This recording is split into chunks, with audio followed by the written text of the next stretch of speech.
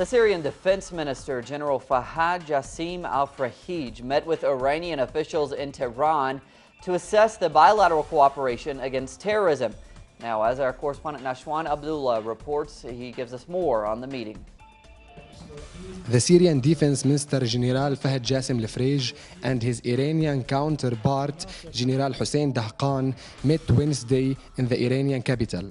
They discussed increased armed operations in order to assess the recent escalation of terrorist actions in Syria.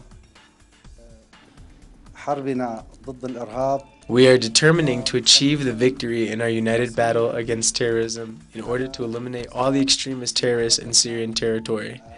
We are also ready to help in fighting against them in Syria.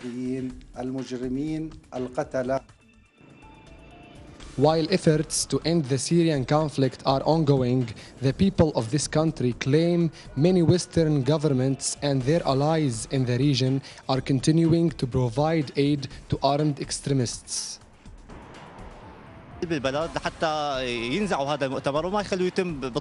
the major world powers are protecting their interests in the region.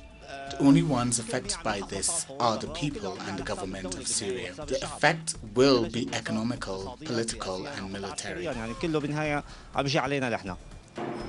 The increasing aggression from armed groups in the northern and southern of Syria exposes the Western governments. Their double standards and their policies are making it very difficult for a political solution to be achieved. Nashwan Abdullah, teleSUR, Damascus, Syria.